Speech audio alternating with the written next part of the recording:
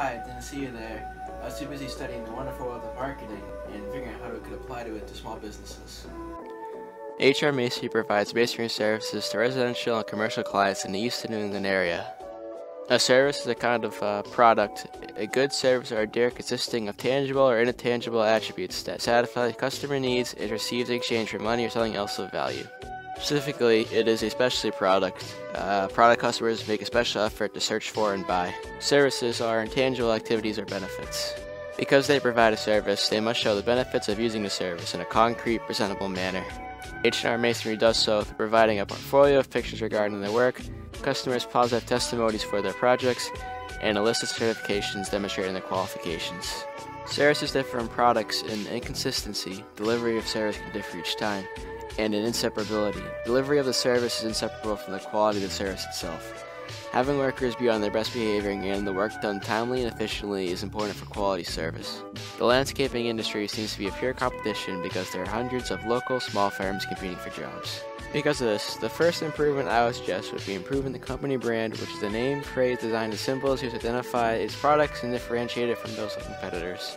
There's other H&R Masonry landscaping services that appear when searched online, and even I got confused when I first began this project. H&R Masonry targets customers with enough money to afford improvements to their homes or businesses.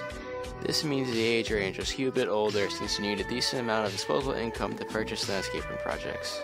As the younger, more social media savvy people, a large amount of which are online consumers, get older and have the money to afford improvements, H&R Masonry should make sure to market towards them as well. They should join social media, increase their online presence, as well as demonstrating how their services are environmentally friendly and promote sustainability. For advertising, they should utilize a flighting schedule, alternating between normal running of advertisements and cessation of advertisements to reflect seasonal demand, since they do not offer the majority of their services during the winter. I think they also have the opportunity to use publicity tools, which are methods of obtaining non-personal presentation of an organization, product, or service without direct cost.